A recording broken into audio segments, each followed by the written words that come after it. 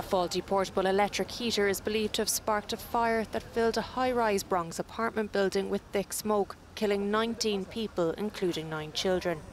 It's New York City's deadliest fire in 3 decades. Trapped residents broke windows for air and stuffed wet towels under doors as smoke rose from a lower floor flat where the fire started.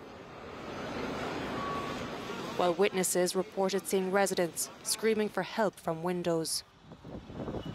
There was a lot of kids crying, help, help, help.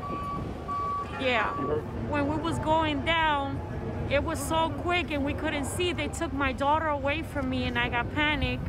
Once I was walking the stairs, I saw a body in the floor that they tried to rescue. The fire consumed that apartment that is on 2 floors and part of the hallway. The door to that apartment, unfortunately, when the residents left, was left open. It did not close by itself.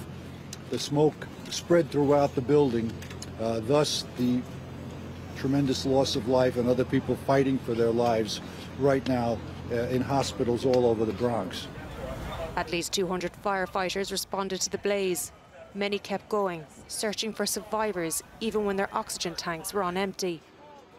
Sunday's inferno comes just 4 days after a fire in Philadelphia killed 12 people, including 8 children, in a 3-story public housing building.